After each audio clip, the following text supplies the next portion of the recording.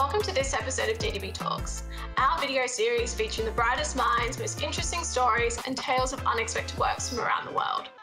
I'm Lindsay, Bennett, and today I'm joined by Keith Reinhard, Chairman, Emeritus, and advertising legend. Throughout his incredible career, Keith served as Chairman and CEO of DDB for 16 years, orchestrating the merger that created not only DDB, but also Omnicom, and created many famous campaigns that put us on the map. He's been called a soft-spoken visionary by Ad Age, one of the 100 most influential figures in the history of advertising, and is a member of the Advertising Hall of Fame. It's a pleasure to have you, Keith. Now, this is going to be a two-part series, and we're going to go back to the beginning where it all began in 1986, when you were one of the architects of the industry's first three-way merger, forming what we know as Omnicom, but that you wanted to call Aardvark. How did DDB Needham, as it was called then, come to be? Right. Well, it was more than a 2-year process, almost 3-year process, and I had become creative director of an agency called Needham, Harper and Steers, and Needham, Harper and Steers was ranked number 16 in the world, and the industry was going through a consolidation period with the Saatchis picking off any number of agencies and collecting them. Almost every week a new one. So we thought the consolidation was going to be important for us. How can we go from number 16 to something more substantial when clients at that time were asking for global service? And the problem was one client would want global service in these 16 countries and another would want client service in these 27 countries over here. So we began having some talks, but I learned from my boss at that time, Paul Harper, that he was having some talks with Bill Bernbach about maybe bringing these two agencies together because they were a match in terms of creative philosophy. And of course, as a copywriter, Bill Bernbach was my idol, as he was many other copywriters' idols. And I would wait for Life magazine to come out every week, and then I'd go through the magazine and tear out the Volkswagen ads and the Chivas Regal ads and the Avis ads and post them on my wall and say, that's the kind of advertising we should be doing. The talks between Paul Harper and Bill broke down. They couldn't decide what to call a merged agency. Bill got distracted, and then he became ill and passed away in 1982. In 1984, Paul Harper named me to succeed him as Chairman CEO of Needham, Harper and Steers, which I promptly named Needham Harper Worldwide to give the impression that we were a global agency and we could serve clients in any market in the world. And my idea was, can I pick up the dialogue between Paul and Bill and go to DDB and see if there isn't some way we can bring these two creative agencies together. So I approached the management of Doyle Dane Bernbach, and they agreed to have breakfast with me, but they were absolutely buying none of this. I brought a huge map of the world, and I had little chips tacked on each capital, advertising capital, so that you could see what this thing would look like if we put the two together. And one of the senior managers at Doyle Dane almost choked on his bagel. He said, we want no part of this. But it was such a dream and such a good idea. So I enlisted the Allen Company, an investment firm, and I said, we'll buy Doyle Dane. And that's how we'll put these things together. I was so committed to this idea. The idea of building a global network on the insights of Bill Bernbach. So anyway, Alan Rosenshine was head of BBDO at the time, another copywriter turned CEO. And I liked Alan. We began to have some breakfast talking about where the industry was going and what the Saatchis were doing. And he said, maybe we could do something together. And I said, Alan, I like you. I like BBDO. I have great respect for the work you do, but my heart is set on DDB. And he said, that's interesting. We've also been thinking about DDB.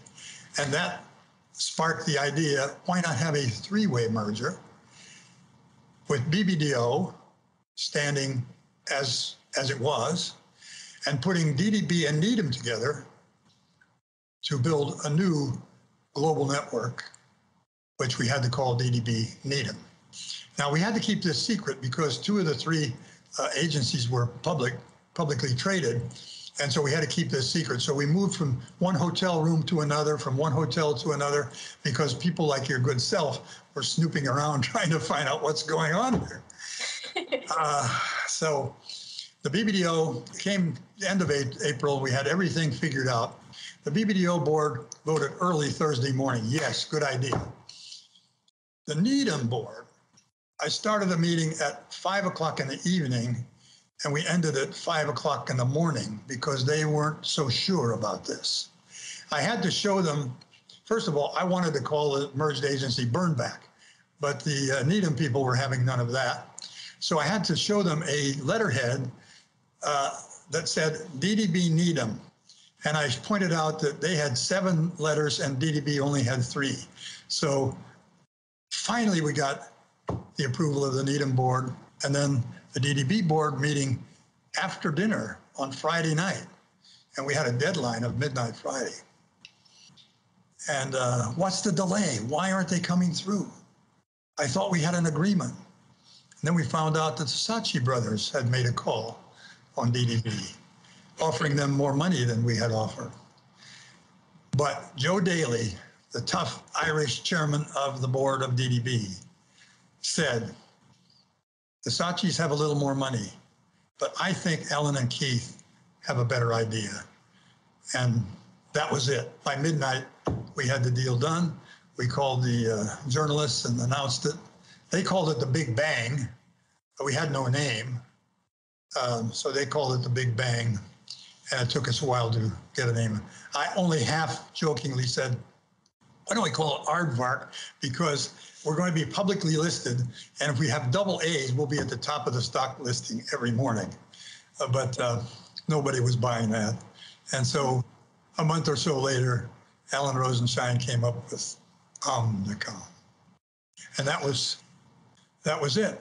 Now, after it was announced, or actually before it was announced, we had to contact clients of every one of the 3 agencies over a weekend so that we would know whether they were going to join us or whether they were going to split. And we had tote boards, and we had our assistants up there saying, okay, Campbell Soup, yes, Heinz, maybe. And after the weekend was finished, we knew we had something, and we announced it. So I think it was April 26th or something. A memorable day. 1986.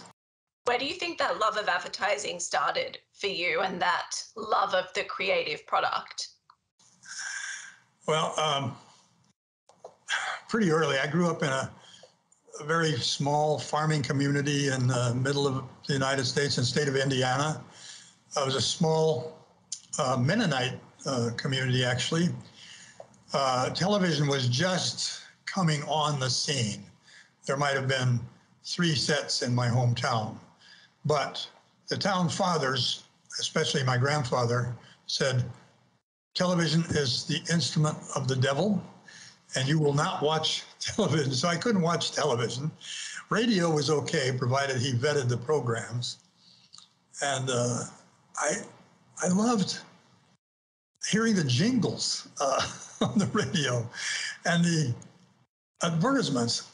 In Bern, Indiana, nobody knew about advertising. Advertising was something you did to place an ad in the local newspaper to sell your car or your cow. But as an industry, as a profession, and then my father died when I was very young, and my widowed mother was a clerk in a very small grocery store. It was the only grocery store in town. It was very small, but the big advertisers would send their promotional material into the store to hang up and be displayed for General Mills and Mars Candy, Kraft Foods, Campbell Soup.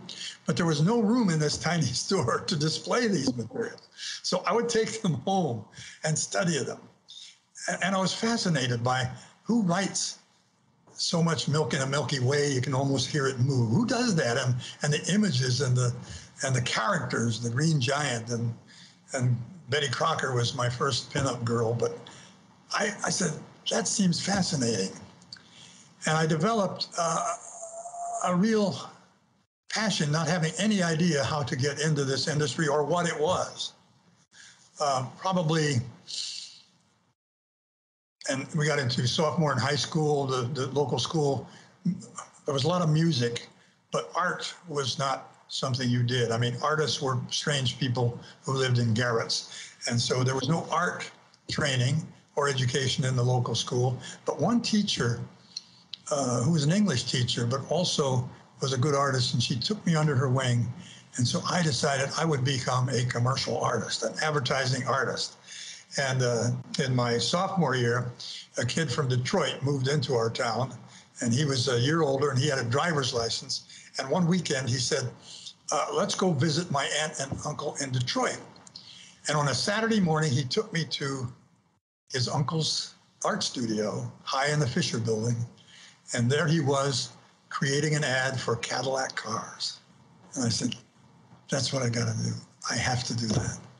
So I never wavered from that. It took a long time to get into the industry, but I really felt like it would be so great to be working with people who did stuff like that and to learn from them, and then maybe to do something like that. So it was an early passion.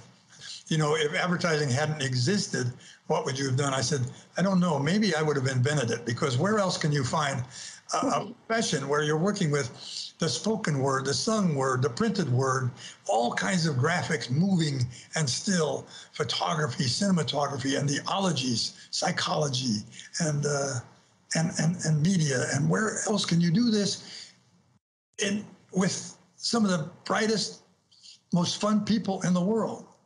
I don't think you can find another profession that has all those things coming together. I'm still excited about it. So true. And some of those ads that you tore out of papers were, of course, from Bill Bernbach, but also some were from our first copy chief, being Phyllis Robinson.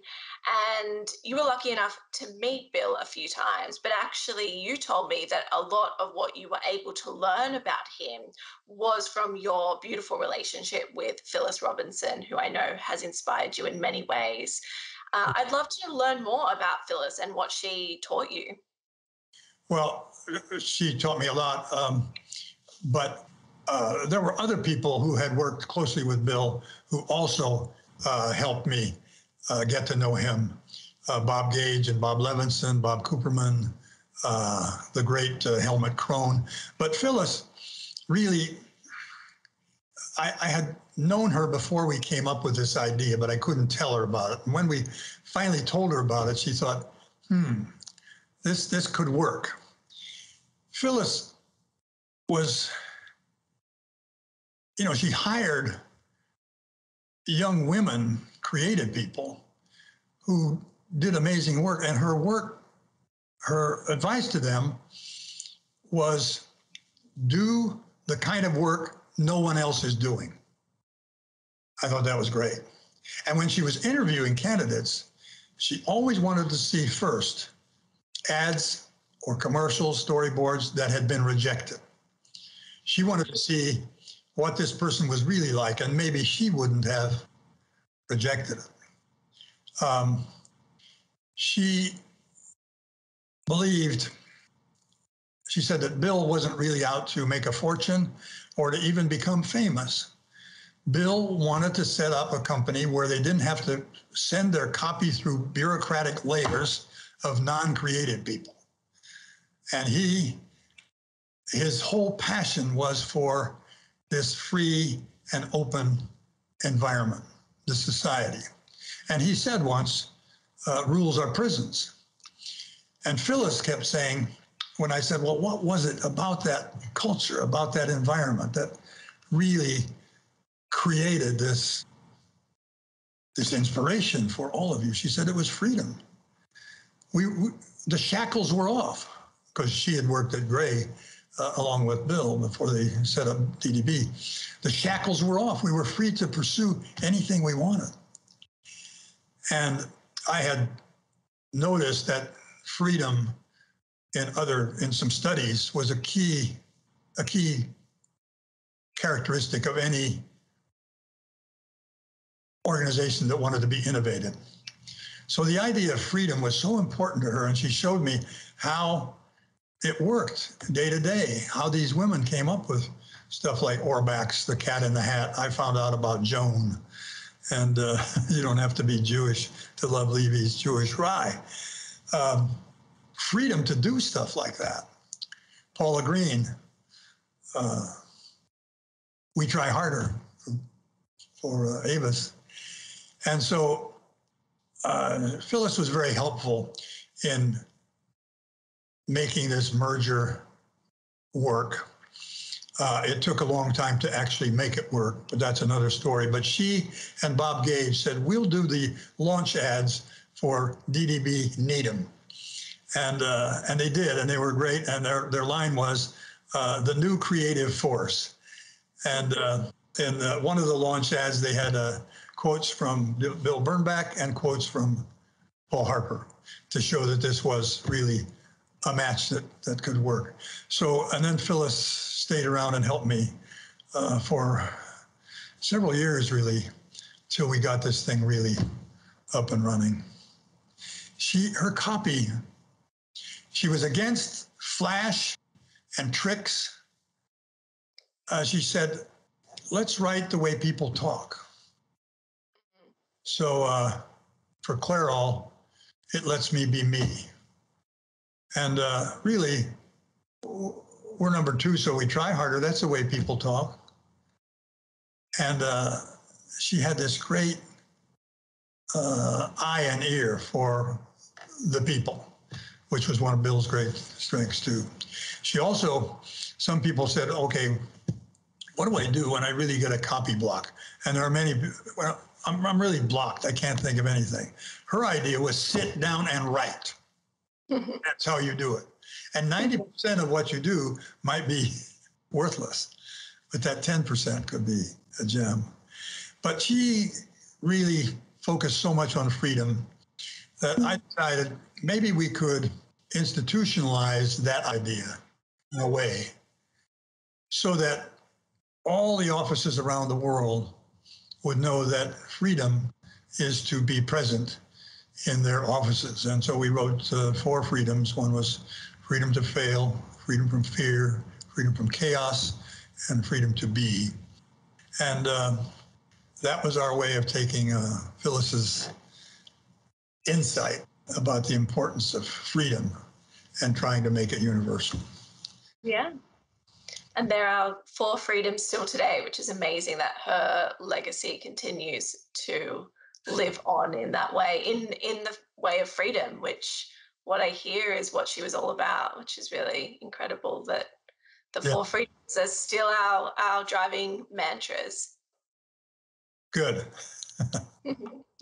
Now, something I learned about you is that you are the father of 7 children, which is incredible, but also you are the father to McDonald's Hamburglar, a character that you came up with in the 70s. So maybe 8 children you have.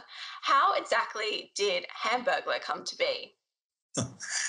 Well, in 1970, we were one of 5 agencies invited to pitch for the McDonald's national account. And Ray Kroc, the founder of McDonald's, said, we want a national campaign, even though we don't have McDonald's restaurants across the country. We want people to get so excited about McDonald's restaurants that when we finally build one there, they will rush to it and form long queues to get into our store. They came up with 10 questions for each of the agencies. 3 of them dropped out pretty quickly, and it was finally up to us and another agency, which I won't name. Well, maybe I will, but anyway. We were told you may not do any creative.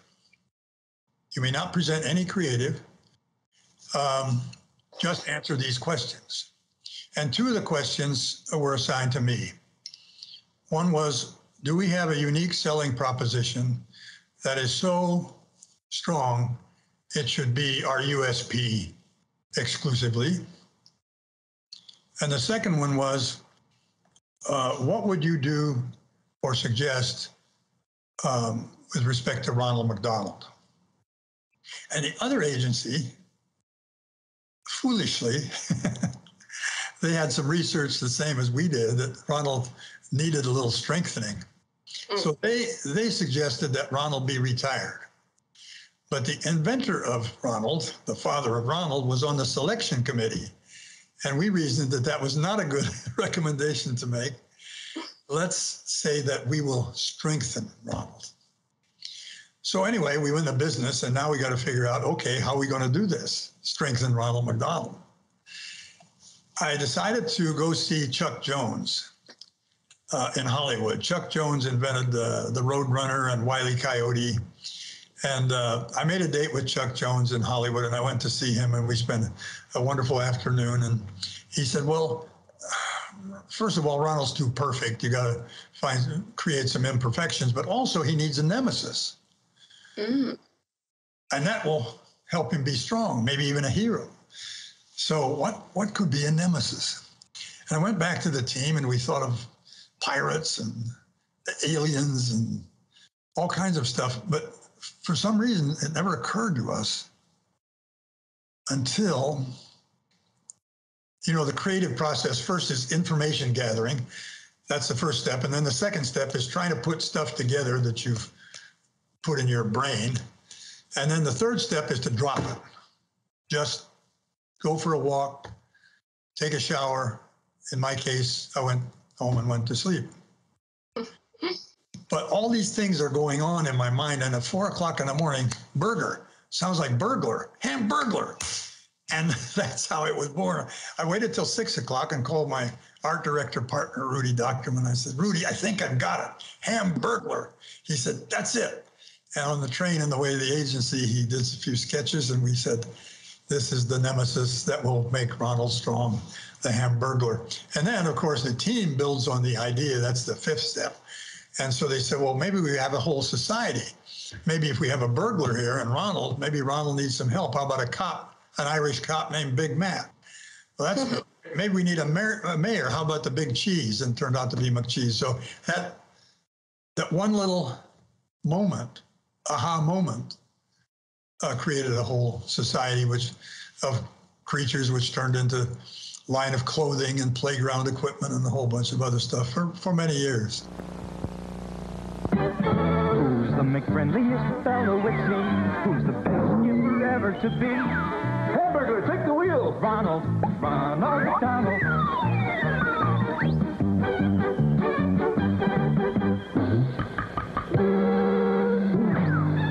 Now they take off for the land. To McDonald's where eating is grand. On hamburgers and shakes and fries, filet of fish and apple pies with Ronald McDonald. So that's how the Hamburglar came to be. Such a great story. And I think there's many stories of your impact on the McDonald's business. Another one, another piece of work that is very famous that you came up with as a copywriter is the 1971 campaign, You Deserve a Break Today, which was actually named Jingle of the Century by Ad Age, quite an accolade. But like many ideas, I heard that this also almost didn't happen. So tell me about how You Deserve a Break Today came to be. Well, a creative idea can be the result of inspiration or frustration or desperation. and You Deserve a Break Today turned out to be the product of sheer desperation. As I said, we were not allowed to present any creative in the pitch to McDonald's. And we told them, and I'll never forget the slide change I had, USP, unique selling proposition, flip, unique selling personality, we said. Bill used to talk about personalities for brands. We will give McDonald's an overriding personality. an umbrella under which we can sell many aspects of McDonald's, many selling propositions, and had the creative team do selling propositions because we weren't allowed to write copy. So they were white typewriter type on black boards. Here's a selling proposition. We papered a wall with selling propositions. They were creative. So we went to business, and now we got to deliver on our promise. And it became clear from research that what McDonald's was offering was an experience. One of our planners came up with that insight, and it was absolutely true. And even Ray Kroc, the founder of McDonald's, said people can probably make a better hamburger in their backyard, but they can't have this experience. This was 1970 when eating out was going to a drive-in where a gum-chewing car hop in a dirty driveway came up and leaned into your window and asked what you wanted. And Ray Kroc had a fetish for cleanliness in his stores. But it was the experience. No one else can offer your favorite food in a clean, pleasant setting, friendly people serving it to you for a low cost. That's the experience. So our idea was, it's an island. If you looked at the nightscape of one of the big American cities, you saw these golden arches. They look like little islands. So our idea was McDonald's Islands of Pleasure. No, islands. Come to the McDonald's Island. And you can write the rest. I mean, the islands are, the natives are friendly. The food is wonderful on the islands. So come to the McDonald's Island. We wrote a jingle, come to the McDonald's Islands, and sold it to McDonald's. And they said, yes, this is exactly right. And Fred Turner, the president, called the Wall Street Journal and said, I'm gonna up my guidance for you because I've just seen the best advertising campaign I've ever seen.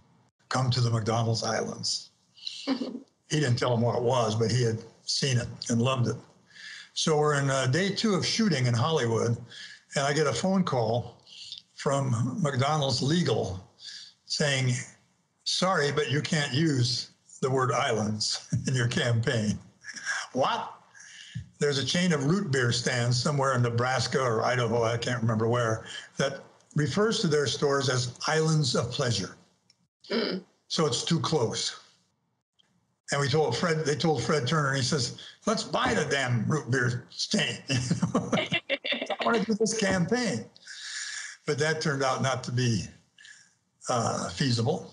So now we're stuck with some footage, but we didn't have a campaign. And so I booked myself from Hollywood to New York City, and I made a date with 2 people in the music industry that I really respected. One was Joe Brooks, the late Joe Brooks, who wrote some of the great Pepsi anthems, and the other was Sid Wollaston, who, with his partner, had done a Pan Am anthem that I thought was inspiring. Pan Am makes the going great, with the singers levitating as they sang Pan Am makes the going great.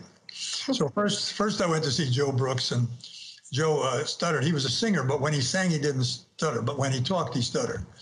And I told him what my dilemma was. I have sort of a campaign. It's about an experience, and we want to get people to get up and get away to McDonald's. But I need a big tune, and I need a line and whatever. And he said, well, if this conversation goes any further, it's $50,000. Okay, well, it's very nice to see you, Joe. And I went to see Sid Wollaston. And he said, well, what do you have? I said, well, we want people to get up and get away to McDonald's. We can't tell them to get up and get away to the islands, but get up and get away to McDonald's. And we started playing with some lyrics and some tunes. And he came up with a tune, like a show tune, and it was really good. And so we started writing to that tune. And the first lyric we actually wrote was about Ray's fetish with cleanliness. Grab a bucket and mop, scrub the bottom and top. There is nothing so clean as my burger machine. And at the end, we said, we're so near yet far away, so get up and get away to McDonald's. Makes sense, right? It's the island again. So we're very near in terms of geography, but very far away in terms of the psyche. So we wrote those lyrics, presented to McDonald's, and they said, wow, we love the feeling of this. What do they say at the end? Well, they say, we're so near yet far away. So get up and get it. Oh, we don't like that. So now we have sold a campaign, but we need words for 7 notes. We got to fill those. And we go back into research, and women were using the word break. You know, I need a break from dinner planning. And dads once in a while would say, you know, give me a break from high prices, whatever. Mm. And we reasoned that kids would also like a break from broccoli and table manners. And so it was now, let's do break. So where does break fit on those 7 notes? And we kept typing out different alternatives. And finally, you deserve a break today. That's it. So I called Sid, and he says, I said, I got it. He said, well, sing it to me. I said, you deserve a break today. He said, it's not singable. I said, Sid, either you sing it or I get somebody else to sing it. I have a sale. And he did it brilliantly. So we were able to use some of the footage we had shot. And then we wrote the anthemic lyric for the sort of the main song, so much life to be lived, so much to be tried. When you share it, you get a special feeling inside. It's a full-time thing, kind of life that you lead. A little break from it all is the break that you need. You deserve a break today, so get up and get away. And then finally we dropped So Get Up and Get Away to McDonald's, in part because we went from 60s to 30s. Another reason, one woman said she was going to sue McDonald's because her babysitter listened to the McDonald's commercial, you get up, so get up and get away, and took the little girl to McDonald's. Grab a bucket and mop, scrub the bottom and top. There is nothing so clean as my burger machine. With a broom and a brush, clean it up for the rush. Before you open the door, or to shine on the floor. When we finish one then, start all over again. Tell me, what does it mean? At McDonald's it's clean. You deserve a break today. So get up and get away to McDonald's, McDonald's, McDonald's. You know, we wrote dozens and dozens of lyrics for each thing. So an original tune, but always freshened with whatever the subject was. I thought a good example of brand integrity and keeping the core, but changing and keeping it fresh. So then we fast forward 10 years, and this is a story we often hear, and it can be a hard story to hear as an agency. You've done amazing work, but we were going to lose the account, right, 10 years later. And I believe you got a call that the relationship was coming to an end, and I imagine that was a tough call. But then what I love about this story is you spent the next 15 years trying to win back that account. And in researching this, there was an article in the Wall Street Journal quoting your wife about how people had thought you were going a bit nuts because you were so obsessed with winning back that account. So tell me about that journey and why it was so important to you to have that persistence. Well, part of it was purely emotional. We didn't deserve to be fired. And Madison Avenue was actually shocked when the news came out that we would be dismissed. And the marketing director's reasoning over the phone that Sunday morning when my wife and I were entertaining another client for the weekend. We had General Mills there. It was also one of my daughter's first birthday, and I had a candle ready to light. We were great for McDonald's adolescents, but now they were big and they needed someone with more scope and resources. So I said, you know, this is not right. That was my driving motivation, that it just simply wasn't fair, it wasn't right. And also, I said, it's McDonald's who fell out of love with us. We did not fall out of love with them. And part of it was practical, which is not usually told as part of this story. McDonald's was our biggest client in Germany at that time, and we had a substantial amount of their business in Hong Kong, and we were not dismissed from either of those markets. But our reputation for McDonald's was so good that the CEO of another fast food chain called me within weeks and said, we're thinking about giving you our business with no pitch if you consider taking it. And I said, I can't consider taking it because we're loyal to McDonald's and we're going to be back with McDonald's. He said, well, I don't think so. Won't you come and ride in my plane and at least come and see our restaurants? And I said, yes, I'm happy to ride in your plane and sample some of your foods, but we are not going to be your advertising agency. He and I became friends. He became head of another client. Anyway, so now it's Sunday morning. Now I've got several hundred people that have to be told Monday morning what's going to be in the press. And I called them all together. I got as many as I could in one room so that they'd have to be all huddled together. And I said, okay, here's what happened. McDonald's is moving their business to another agency.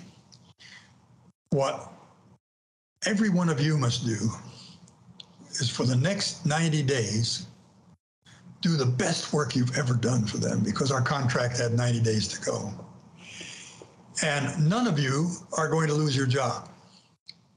Now, I knew that if we didn't replace the business in 3 months, some people were going to have to lose their job. But I figured we were going to be able to replace that business in 3 months and nobody would have to, but really give them the best work they've ever seen.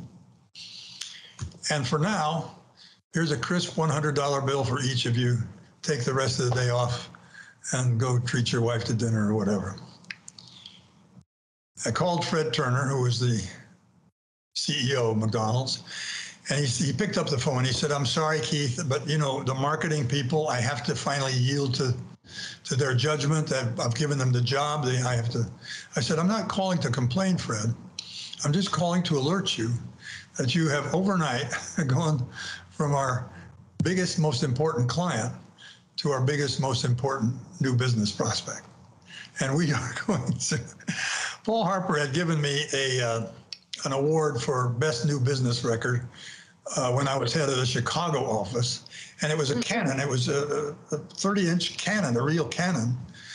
And I mounted it on a stand and aimed it at the Leo Burnett building and told them that we were coming after them. And I can't believe this is so corny, but it seems celebratory at the time. About half a dozen of us, we had a jingle that we were using in a local market, and it was really a good jingle. I've got a taste for McDonald's, you know, by the smile on my face. And we all got together and marched over to the Burnett building and sang this, I've got a taste for McDonald's. It took a while, but we kept feeding them ideas. John Bradstock, one of the great people, management partners I had from Australia, and he had such a passion for McDonald's too. And so we would cook up these ideas and say, we know we're not your agency anymore, but we were thinking about this promotion or that promotion. And we were relentless. And we kept letting Burnett know that the cannon was aimed squarely at them. And it wasn't 15 years. It was probably, maybe 10. when the marketing director who had fired us said, if you could come to Chicago, I'll buy you dinner. And he said, we're getting so big, there's some promotional activity that maybe you guys could take on because you know our business so well. And I said, of course we will. And then finally, in 1997, they put the whole account up for review. And I said, okay. Now the agency had had chances before, but we didn't prevail. I said, this time, if we fail, it's on me, because I am moving from New York to Chicago, and I'm going to live there all summer long, and I am going to make sure that we do our best and win this account. And we had a great team put together, and I had Spike Lee come along for the pitch, but I knew we actually put the whole presentation on tape so we could watch it. And by the time we got up to start making the pitch, we were so confident.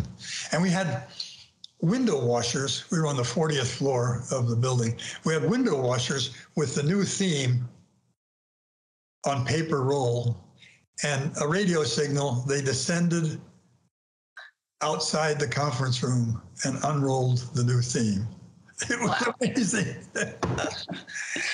And they told us later that 20 minutes into the pitch, they knew we had it. It took them a longer time to finally get around to awarding it, but that was what we did. We never gave up. We kept thinking about their business.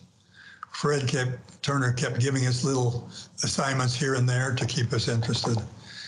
And I was proud of the persistence paid off. Such a great story for all our new business leads out there on persistence. And even if you do lose a client and it does take 10 years and 20 minutes, you can get them back. I think so. And as long as you keep caring about them and caring about their business and identifying some problems that maybe they hadn't thought of and say, you know what, have you ever thought of doing this? And finally, they're saying, you guys are really serious. Well, you're not making a dime on our account, except a little bit in Germany. But anyway, that's the story. And yeah, my wife did think I was nuts. Other people did too. Maybe I was. I'm glad I did it. I'm glad I did it. Good. I love that story. And I'd like to know more about what you're proud of. I mean, I've already touched on all your accolades on McDonald's and being named in the Hall of Fame and different awards you've won over the years for your impact on the industry. But what else stands out when you look back at your career of major moments that you were really proud of? Well, winning the Anheuser-Busch business, we didn't have a chance. And we finally got August Busch to give us a brand that he wanted to go from a low price to premium price. And we did an amazing campaign for Busch beer. It had been called Busch Bavarian, and we changed the name to Busch beer. And one of my first contributions was one of our executives said, what do you do with a name like Busch? And I pulled a tab, Busch. And that became one of their things. But the thing I was most proud of is the work we did for that brand. And then he gave us another brand. But the big brand, Budweiser, was not ours. And one day I got a call from August Busch, and he said, could you come to St. Louis and meet with me? I'd like to have a conversation with you. I said, well, I'm on my way to China, but I can stop by St. Louis, and I'm certainly willing to do that. And I walk in, he had his daughter with him. It was too foggy for him to fly to the headquarters, so we were at the hangar in the airport. And he said, in 2 weeks, I want you to tell me how you would handle the entire Budweiser brand. Wow. He said, so you go off to China and do whatever you have to do there. And then in 2 weeks, let's get together and you will show me how you can handle all of our business. And again, great help from a lot of wonderful people, team effort. But he called afterwards and said, okay, you got it. And that led to so much great work done by so many of our creative people. But he trusted us. And he said about the other agency, he said, I don't trust them anymore. They formed a media company, and in that media company, they put one of our competitors, and I won't stand for that. And he said, I've learned that I can trust you guys. So that was one. There are some others, but my greatest, the thing I'm proudest of is putting together two agencies to form DDB worldwide. I mean, mergers are hell, and there's us versus them, and well, that's not the way we do it here, and that's not the way they do it, and it's this for a while, and figuring out how to bring this tremendous creative force together was an experience. I mean, it took really from 86 to 89 before we were really off the ground. And that was a result of attracting some really great advertising leaders around the world. And we had an idea that was intriguing to them. We said, we are going to create a network of leaders, and we will be the opposite of Ogilvy. And David and I agreed on some things and disagreed on a lot, and he and Bill disagreed on a lot. I said, David Ogilvy said, I, David, am the Pope of advertising, and I have studied every aspect of communications, and here are the rules for how long a headline should be, for whether you should ever use a celebrity. So you go to Sao Paulo, and you go to Sydney, and you go to San Francisco, and you follow my rules. And we said, no, that's wrong. A reporter asked me at our launch press conference, and she thought she had a gotcha question for me. She said, oh, and Mr. Reinhard, who will then be the next Bernbach? Hoping that I would say, well, I guess that would be me. And no way could I be that. I said, there will be 100 Bernbachs. They will have different names, but they will embrace Bill's insights on creativity and humanity, and they will deploy these resources to the benefit of clients in their market, in media that works for them. And that's how we will create a network of leaders. And we told them, rules are for people that don't know what to do. Our people are leaders, they know what to do. And we attracted people like Nissan Guanais in Brazil, Pietro Tremontin in Holland, Frank Palmer in Canada. And we let these people, we said, we're not telling you what to do. You've said that you embrace Bernbach's philosophies. You show us what you do. You're attractive to us because of what you're doing. We're not going to tell you what to do. And we had metrics. They had to be either in the top 3 of creative ranking in their market. If they were in top 3, when are they going to get to number 1? They had to be doing the best work in every category they served. And they had to, and this was key, be the place where the most creative people would kill to work for. Mm-hmm. And so we'd go around and check and see how they were doing on the metrics, but there were no rules. And that grew into something that worked. We also said for 10 years or so, the mother company has to be DDB Needham for now. But you don't have to have Needham on your name. You can have your local name. Mm. So in Brazil, you can be DM9 DDB, and in Holland, you can be Result DDB. And in Canada, you can be Palmer Jarvis, and in Spain, you can be Tandem DDB. And that worked pretty well because it gave them local equity plus global equity. So we did some things wrong. We made some mistakes, but putting that together to the point where in 1997, Ad Age said, first ever network of the year. And one of the reasons they gave was what seemed to them like a creative culture. And that's what we were all about, creating a culture. And culture is everything. Peter Drucker, the great management guru, said, culture eats strategy for breakfast. Culture can't be copied. Strategy can be copied. Culture can't be copied. And so we had symbols and beliefs, and we had the 4 freedoms, and we had Bernbach, and what we believe and how we behave. That's how we created a culture.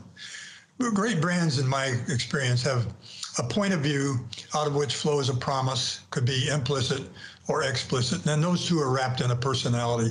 And we said, our point of view is creativity is the most powerful force in business. Our promise is that we will mobilize all our creative resources to unleash the potential of your brands. And our personality will be passionate, creative, and lots of fun to be with. So those were some of the cultural elements. But that, to me, I think is, I had so many great people helping me, but putting that together was the thing I'm actually most proud of. Yeah, I love so much of what you've said, Keith, because it really is my experience today as an employee. You know, so much of what the foundations of this business were are still evident today. You know, we're focused on our culture, our people, on the freedom to fail, and on breaking the rules. So that leads us to the second part of this video series. We've covered off the past, and now I really want to get your viewpoint on the future and modern day DDB. So in the second episode of DDB Talks with Keith, you'll be hearing more from him on where the industry is heading and his hopes and dreams for the DDB network. So tune in and we'll see you soon.